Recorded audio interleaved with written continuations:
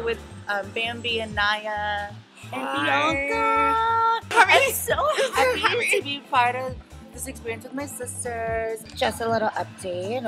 Pride is 3 days away, and I'm a little freaked out. But you know what? I can do it because I'm a professional. Or is she not? So, as usual, the complaint is that Christina's running late. How do you feel about Christina? She's gonna do whatever she wants, so it's really up to her. I mean, we'd love her to be there, but She's acting like this is like her first Pride or something like that, and I don't know, I kind of felt for like the impact, but you know, In Vogue didn't have all their members. Okay, so here I am with my 2 lovely ladies getting my hair and makeup done all at once.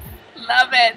Live it. We have been rehearsing for Pride, and I don't know how these ladies are feeling about the whole thing, but I'm feeling a little bit insecure because everybody that knows me well Pride knows. is here, my birthday is fucking coming up, so y'all hoes better watch out. Are you ready? We're gonna dance.